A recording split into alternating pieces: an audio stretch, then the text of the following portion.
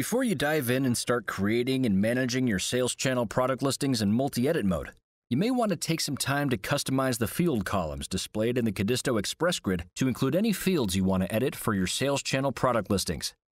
On the left-hand side are values from your existing online store catalog, and on the right, your sales channel settings and rules. You can expand and minimize the column groups, adjust their width, and from the drop-down Extra Fields menu, you can customize which field columns you would like to view by either checking or unchecking the fields you wish to include or exclude as columns. You can add or remove fields individually or in groups of similar fields. If you remove a fields column using the Extra Fields dropdown, it will only be hidden from the XpressGrid view. The settings and rules kept in the columns field will still be kept and synced even when the field is hidden on the grid.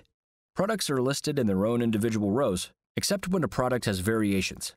The rows for multivariant products can be expanded and minimized to show or hide those variants. In the next video, we will look at how to use the search and filter functions in the XpressGrid.